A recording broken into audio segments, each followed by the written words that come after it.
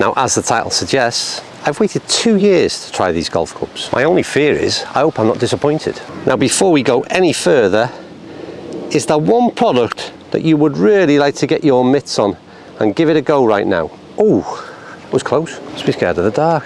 Now, the brand is Even Roll, and more importantly, the designer of those putters is Gerwin Rife, an absolute genius in terms of putter heads. And I want to see what all the fuss is about. Is he as good as they make out, and are Even Roll as good as they proclaim? We'll find out in what is to be a very interesting video. But these are in fact no ordinary putters. In fact, 2 of them out of the 3 heads types that I've got I find really interesting, but one grip is also something well worth having a look at. That's a good start to the video. Now, we may in fact have 3 very different head designs in their styles, but one thing that remains very constant with these Even Roll putters, well, that's their face. Go again. Oh my word, this is getting good. Their face that they call sweet face, and that's something that I've never been referred to ever in the past, certainly not by my wife. Yeah, so sweet face technology, what is it? Well, you'll see from the 2 putts that I rolled that are behind me now where they've both finished, is the idea is that wherever you hit strike on that face, then they should roll out to the same distance. Now, Even Roll call all of their putters swing weight balanced.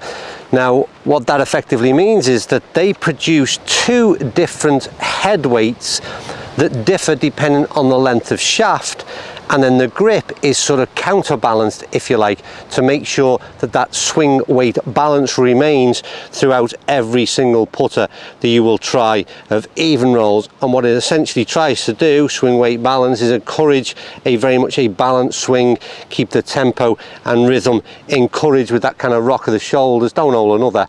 Yeah, I'm glad that didn't go in. This was starting to look a bit silly. But I must say that again, throughout every style that I've tried so far, and we'll get to those very shortly, that has proven to be the case.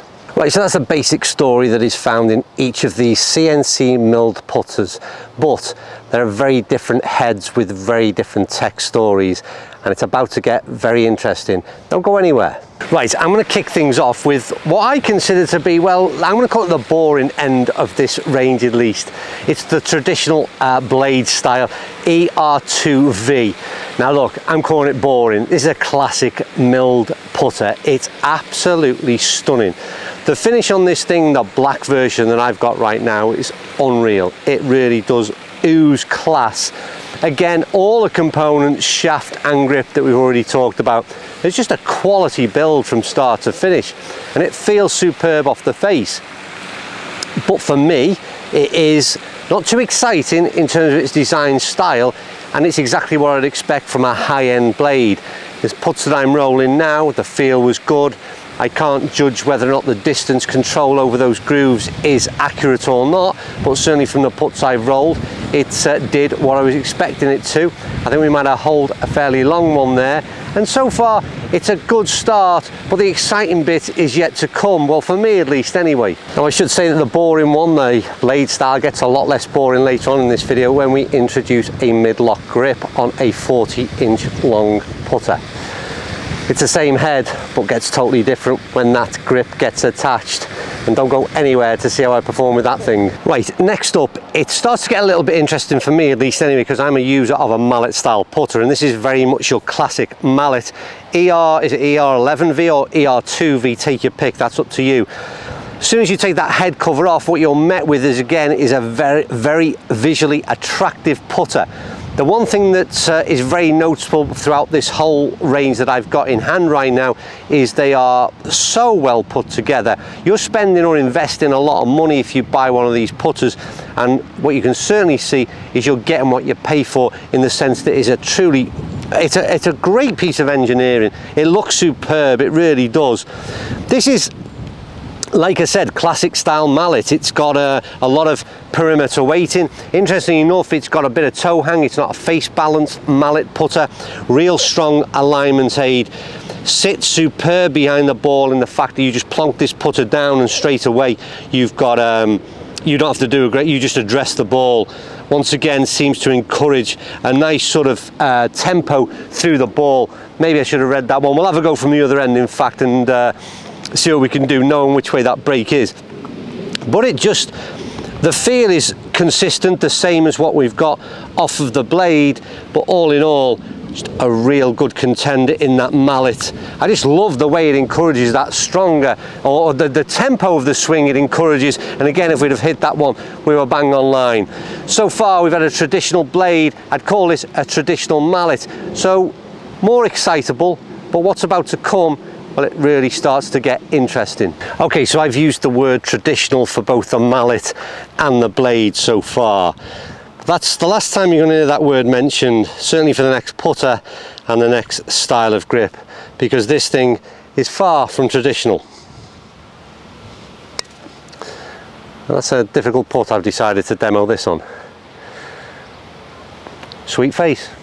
You see, this putter is anything but traditional, like I just said. In fact, it almost defies tradition, and it introduces theories and technologies that we've not seen in every other club putter design. It certainly questions traditional. I'll explain some of them to you now. The first one being that weighting system. The weighting system is nothing new, but it's very much spread out into 4 far corners away from the centre of this club face to make it ultra stable. The weight has been removed from the centre and distributed out to those 4 corners, hence that hole in the middle. It also provides an interesting alignment aid back to the kind of the 2-ball that we've seen in the past, so that same concept applies at address. The shape is very futuristic. In fact, it reminds me of the Scotty Cameron Futura from a few years back, as does the way this the shaft meets the club head, the putter head in this case. It's very much set back. It's not centre shafted, nor is it heel shafted. Again, very, very different with the way that enters into the body of the putter. It's also very different the way the putter shaft leaves the putter grip. It's very much at an angle, and that's something I've seen in recent putters that I've introduced to you. So all of these concepts are very, very different, and then you get this idea of when I sort of, you've seen this many times before, if I can get that balanced, that is nor face balanced, nor has it got toe hang. It's quite different than what we've seen before, apart from some recent reviews that I've done. So they've packed together a number of interesting technologies and put it into one putter, this Even Roll Zero. And I want to know just how good this thing can be, because it is very, very different from the majority of putters that I've reviewed on this channel. Very recently I reviewed a putter that's got the same concept in terms of the way the shaft leaves the putter grip and enters into the putter head, and effectively what it creates, if I stand that way, is forward leans, forward press. So your hands are very much over the ball at address. It's an automatic position that you adopt. You have no choice in that matter, and it gets your hands forward of the ball. In the other putter that I reviewed, which was the Mez from Lab Golf, it worked very, very well for me, at least anyway. And I love the way this sets up, because it puts me in a very comfortable position, in a correct position in my opinion. The difference with this putter is then the way, first of all, the size of the head, and then the way in which the shaft enters into the putter head itself, with it not being centre shafted, and that again is very different to get used to, but it sits really well at address. Again, no real options as to how you want to manipulate or choose to move this thing around, and then it's a case of using the weight of the head and just letting it do its thing. And that's not easy, trust me. We as golfers want to manipulate that club face all the time. We just can't keep our hands still.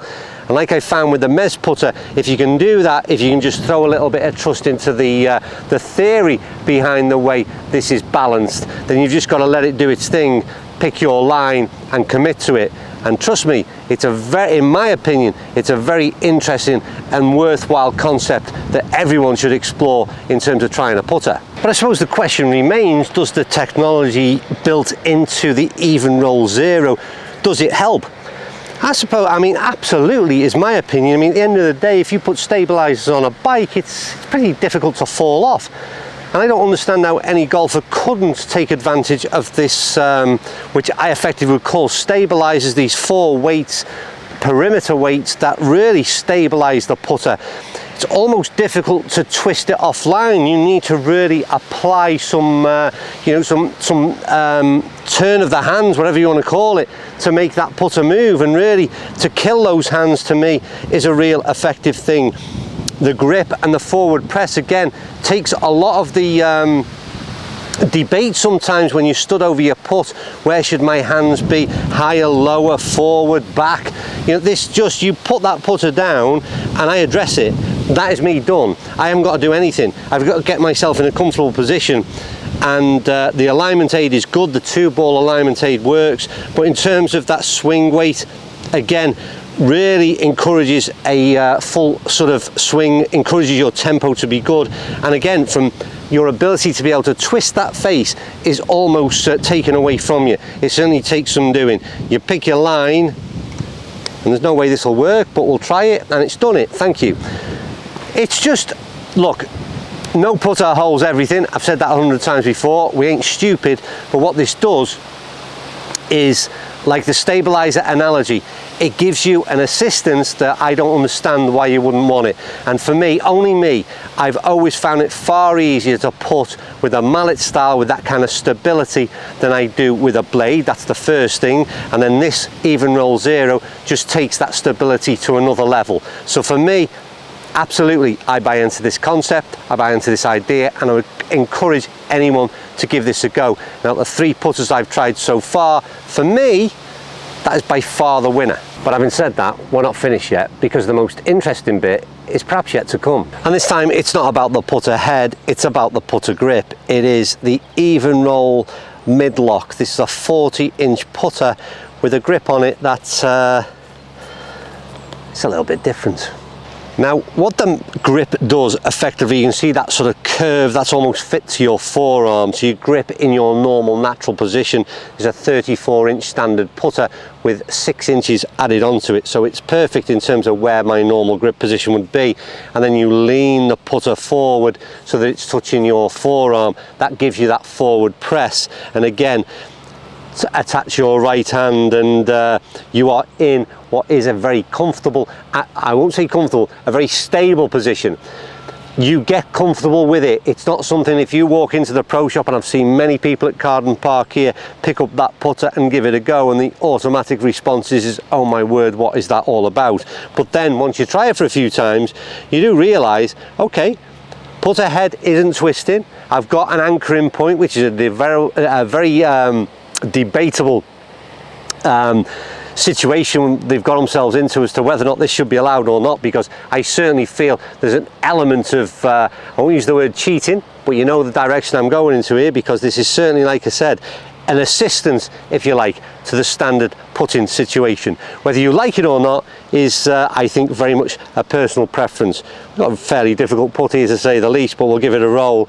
And I just like the fact that, like I said, I feel over the ball, I almost feel nice and compact. Encourages that sort of rocking motion. We've whizzed that one by. Not a best example of how to use this grip, but you get the understanding. The mid-lock XL. It might be for you, I don't think it's for me, but I do understand and I appreciate the mentality behind this, and how it might help and assist quite a lot of you, to be honest with you. Let's see if we can redeem ourselves after that poor demonstration and lack of concentration. Right, shut up, hand. No, much more like it. The theory, the concept, it works. It's just going to take one heck of a lot of getting used to for someone that's played the game for quite some time, I would imagine. But then, having said that, if you're struggling with your putting and it's an issue, then don't get me wrong, I would certainly give it a go. Well, so the question is really, was it worth the 2-year wait to try these things? Well, I think the answer to that was yes, it was, because they're, without doubt, every single putter, whatever grip I've had on, the putter heads themselves and the feel and roll that you get out of them is superb. They all look, in my opinion, really, really top drawer as well. The quality of the build, like I said at the beginning, is absolutely superb. The standout product for me is the Zero, and it's because of all the reasons. I won't just go on and repeat them, but it's for the reasons I stated earlier on when I tried it. It's a real standout product. Again, I don't think it's going to be for everybody, but for me personally, I just love what it does. My suggestion would be that if you're the type of person that invests heavily in their putter, so if you're a Scotty Cameron user for example, and to be honest with you, even the top end Odysseys and the Toulons are all racking up that £300 plus price bracket now, then I would certainly, before you make that investment, make sure you get to try an even roll putter. Now, you may be asking, why have I left myself a 40 footer to finish off? Well, because why not? If this goes in, can you imagine? In fact, if it goes close, I'd be impressed. But you know what? The pace is really, really good, and that's one thing again that has been so good throughout this whole video. It's been there's been an even roll. Sorry about that. See you later.